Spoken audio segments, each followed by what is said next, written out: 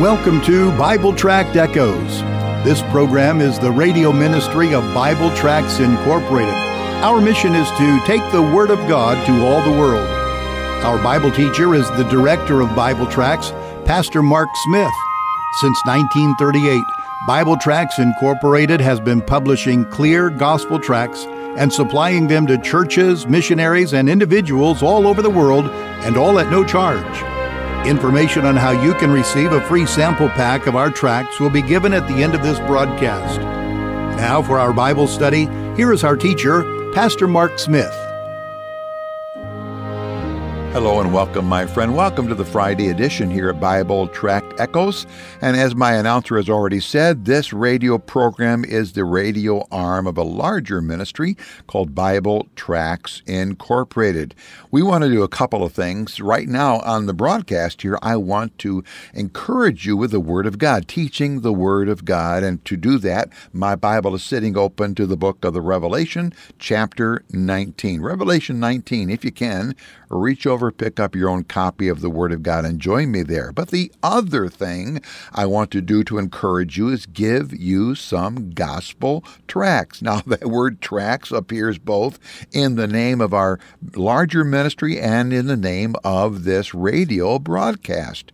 It's a reference to an evangelism tool. It's a gospel tract. It's a great way to share the gospel, even if you cannot stop and verbally tell somebody else how to know Jesus Christ as Savior. I want to give you a free gift of our sample packet, and to that end, you'll need to give us your name and address. So why don't you get a pen and paper handy so that you can jot down our contact information. I'll say more about that here in just a moment. Well, I'm also sure that you know that not every person who really is genuinely born again and on their way to heaven, not all of us agree on every detail when it comes to some doctrinal issues, and one of the most obvious ones is the idea of baptism. But friend, listen, there's a lot of religious groups out there who have some really different views about when Jesus will come and how he will come. When Jesus comes again, and the Bible says he will, how will he come? Some believers say that Jesus will return before the millennial age. Others say he comes at the end of the millennium. But how? How will he come? Some people actually say, religious people, that Jesus has already come but did it secretly. Now, that's a view I can't really abide biblically. Well, today I want to show you 5 descriptions that help us answer this how question. The Bible verses we're going to see are not fuzzy. They're very plain, very simple, easy to grasp. So let's talk about the how of Jesus' return today. And by the way, on a side note here, let me just quickly add this, that over the years, Bible Tracts Incorporated has been greatly helped and blessed by people who have included this ministry in their end-of-life planning, and it's been a great help to us. So if you would like information on how you can include this ministry or another ministry in your end-of-life planning, contact our office.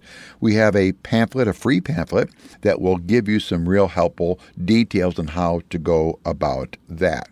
Friend, I have that gospel tract in my hand right now. Again, a gospel tract is simply a short written presentation of God's plan of salvation. We have 41 tracts in that sample packet I want to give to you. This one's entitled Proclaim Liberty.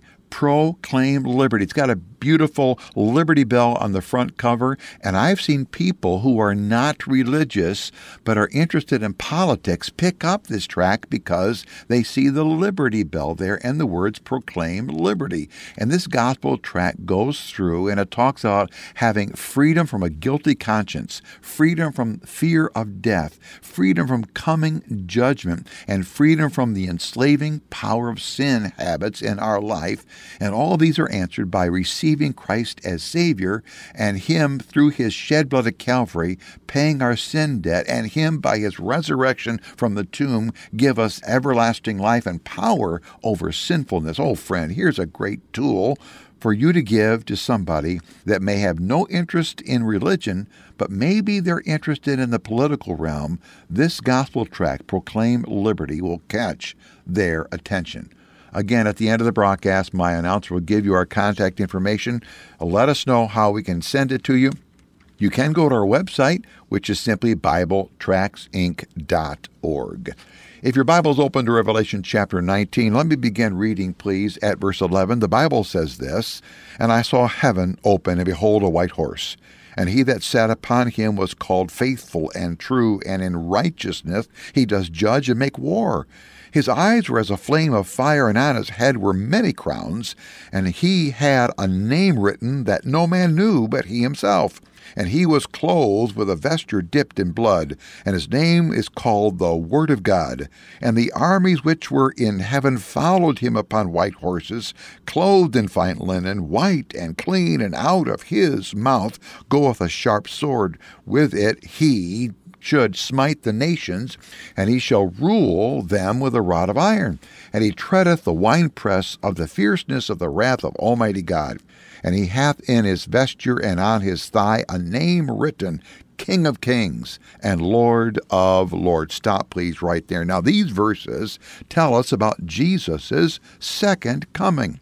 It happens, I think, at the end of the tribulation period, and we've already studied that fact, and the fact seems very, very clear in the Scripture from Matthew chapter 24. But what is the caliber of his coming? Notice the C word, caliber. I've been using a series of words, all beginning with the letter C, like in the word cat, to form my outline in teaching on the second coming, and my C word for today is caliber.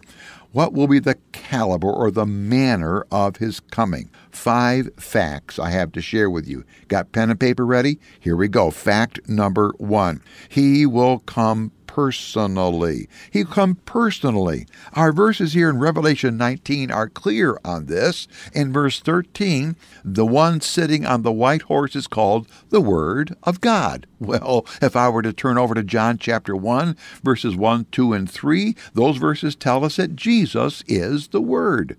Here's another reference for you to jot down. The very last chapter of Revelation, Revelation chapter 22 and verse 20, there Jesus says, "Surely I come quickly."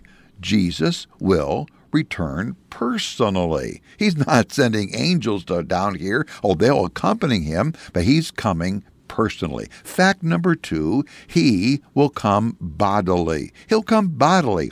Revelation 19 here tells us these things. In verse 11, he's riding on a horse. Verse 13, he wears clothes. Verse 15, he has a mouth that speaks. Verse 16, he has words written on his clothing. Now, earlier in this prophetic study, we noted that over in Acts chapter 1, there were some angels that turned and said to the disciples as Jesus was ascending back up into heaven that Jesus is going to return the same way he left. He left in his resurrected body. He's going to return in that resurrected body. So fact number 2, Jesus will return bodily.